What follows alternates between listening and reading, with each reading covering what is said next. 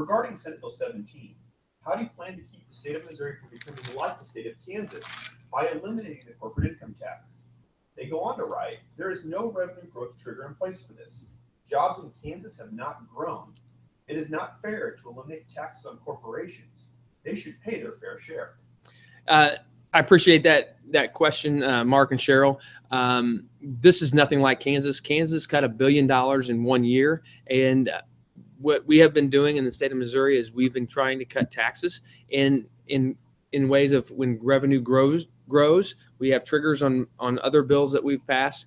This was a starting point in discussion of taxes, and like I mentioned in the previous question, Senate Bill 17 has been rolled into another bill dealing with tax credit reform, and I think that if you get a bill through the Missouri General Assembly this year, it will actually have a positive fiscal note and bring more revenue in because we're going to reform tax credits. Senator, our next question along the lines of taxes, if you eliminate corporate tax and cut personal tax, what will you cut in state services?